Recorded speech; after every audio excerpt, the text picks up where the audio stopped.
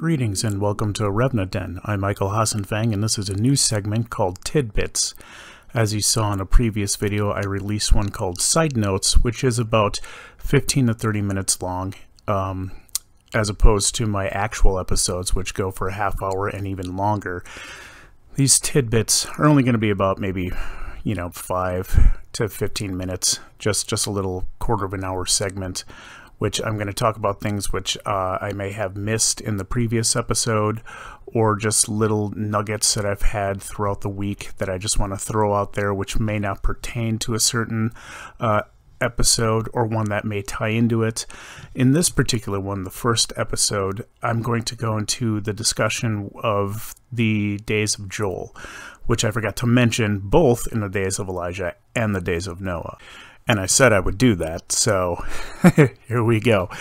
There's not too much in discussion of the book of Joel within the Bible that I'm going to go into. However, I will emphasize and suggest and highly recommend to you that you read it and see exactly if this is not the days we are entering into, or if you think that this is the time when the Lord is going to act upon what he said he was going to do within that book.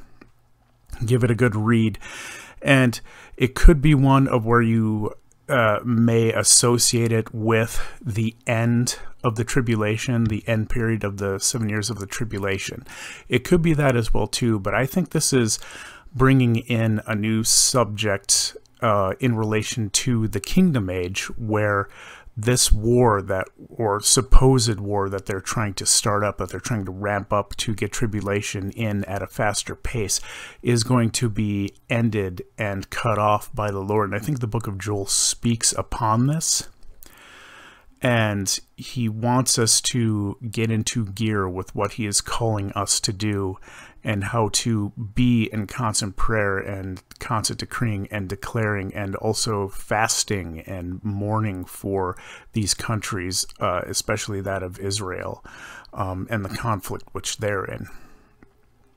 And it seems that from this turning point, he will bring in the kingdom age as it is expressed at the bottom of the book of Joel, within the final chapter. So if you read it, you'll see that there will be this turning point once we get into full alignment and our hearts in the right posture for what God is calling us to do. It's not just a facial value. Like he says, do not rend your clothes, rend your heart. It's not lip service. It's not a fake it till you make it. He wants us to be in total alignment and agreement with what he is doing at this time, and a total turning from this worldly system to what he is trying to put into place. And once we acknowledge that and are in agreement with him, and he sees our cries and sees our prayers and sees that we are trying to call him back, this is when we will see this whole raising of the dead, the glory come upon us, the kingdom age fall upon us, and this new system, this new way of life kick in the gear, which will last, from what some prophets say, for a century or so, until the tribulation happens. And I know some people are kind of asking, well, how does it go from not seeing these enemies anymore, this Babylonian system get tore down, and then this new kingdom age get established, only to have it fall again at a future date? And I was thinking about that and reading up in Revelation, and how Chuck Missler says that the letters given out to each church, it was specific for a church, but it was also specific to the individuals within Christendom. Each of us read this. It was not just one letter given to one church. All church got everyone else's report card. And so it was speaking to the church as a whole, even though these letters were distinctly for specific churches and their failures, if you will, or their compliments that the Lord gave them for what they were doing and what he was going to give them. And it's not like they got those specifically. We who are in the body of Christ, who are the bride, will receive all these gifts, but also need to look at the failures of each church and how to improve upon that. Sorry, I have a bit of acid reflux. The third part of these letters is that Chuck Missler said that they were also written in ages. And if you look at the church age, you will see how it started and it progressed through all these until we are reaching this new age of what is the age of Philadelphia. And a lot of people think that we are entering into this new age once the Lord comes and flips the table, so to speak, and bring in this new era of what he wanted on earth as it is in heaven, so to speak, is this new age of Philadelphia. And if you read the letter to Philadelphia, all the churches want to be Philadelphia. All of them. It's like, no, this is our church. We entered into this age. And it's like, dude, none of you have entered that yet. There is not one single church that has entered into the age of Philadelphia.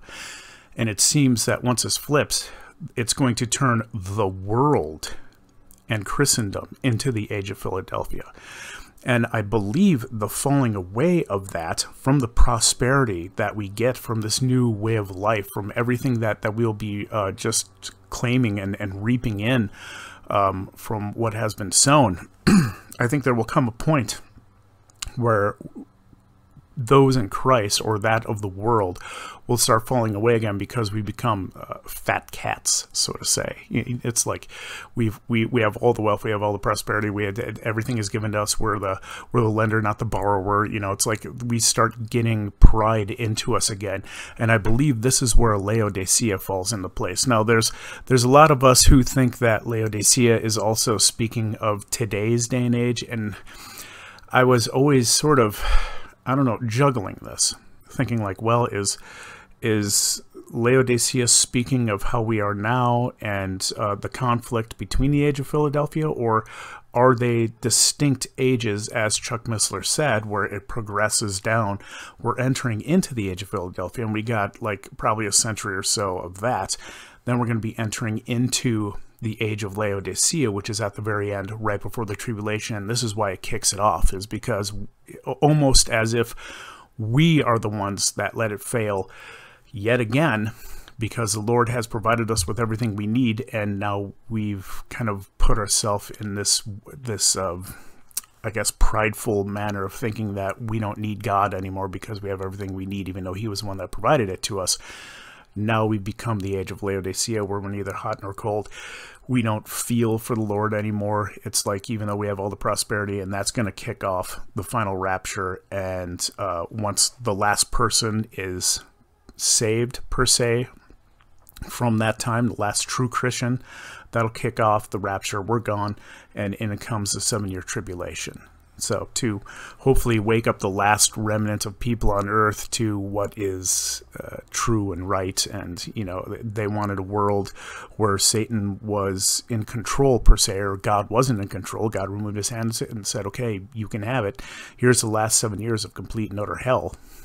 Those of us who think that we're going through the tribulation, I don't think you really understand what the tribulation is then. So it's the final wake-up call for those who aren't saved. All right, and for the Antichrist to come on the earth for those who wanted him, and God is just removing himself, removing the Holy Spirit, anything that was godly, which includes the presence of calmness and the covering and protection that you have from the Lord. There was a person that I mentioned previously, Bill Weiss, the 23 Minutes in Hell, where he went to hell and had all this vision of everything that went down, where they even attacked him and started ripping him apart there and stuff like that. But he believes that the Lord masked the pain and masked the fear, where he felt some of it, but not the full extent of it. And once he came back to earth and the Lord left him, he felt the full-blown effect of being there and almost lost his mind. It makes me wonder, during the time of tribulation, once God removes his hand and lets the Antichrist take over, if that same covering that we have here today, that we take for granted, that we don't even think God is doing for us, is removed, and that fear just comes in at full rapid pace. I hope it does wake up some people, but I don't think we'll be here during that time. I think we'll be watching from above down below the actions taking course during that time to finally bring in those tribulation saints. That being said, I don't know if Laodicea is the thing that kicks off the tribulation, the age of Laodicea, and it seems to me that we're going through this dark period where we're being thrown on the sickbed before we reach into the age of Philadelphia, where the tables are finally going to flip. God's going to get rid of this old world Babylonian system, and we usher in this new age of how he wanted it to be. on earth as it is in heaven, showing us this is, I don't want to say Eden conditions, but in a sense bringing us back to that style, that way of life where we're supposed to be stewards for the earth, taking care of it, growing our own crops and eating our own foods that aren't completely hogwashed with all sorts of chemicals and GMO and stuff like that, and making us sick and making us fat and destroying us and poisoning the air and poisoning the water and poisoning the food, and poisoning everything that we touch. So I think that's going to be part of the flip. Another thing from the Nephilim, which I forgot to mention as one of the routes that Satan was taking, again, Nephilim means comes from the word gigantus. They were gigantus in those days, which means giants, and they were, but it would also mean that they were earthborn. And I think this is some sort of scheme or attack that Satan has always been trying to do throughout life, whether it's creating the giants, the men of renown, you know, the mighty men of old, or creating these hybrid forms of like half human, half animal breeds and destroying the purity of what man was supposed to be from the creation of God, all the way to this new AI system. And I did forget to throw in the Nazis too, because I think one of the routes that Satan was taking was, well, if I can't corrupt the human race through this extra stuff being added into it, I'm going to corrupt it through their own selfishness and pridefulness of thinking that purity was the way. And this is where we get eugenics and everything that was taught in Nazi Germany, and even here in the U.S. and many places around the world in the 30s, where you were the supreme race, or there was a supreme being from evolution where we evolved into something greater and grander, and everyone else was just these animals which needed to be put down. And that's where they honed in on, you know, the Jewish race and black people and people with mental deficiencies, and so they were trying to exterminate everyone. So there's many different routes that Satan takes to bring this into play, and I think AI is going to be one of those routes. Again, I think AI is amoral, which means that it's neither good nor bad. It's how you use it, just as how you would use money or how you would use weapons, whether it's for defense or offense, or you're using it to attack people, to rob, to take money from them, as opposed to protecting your family. There's many things which are amoral, and I believe that technology and this AI is one of them.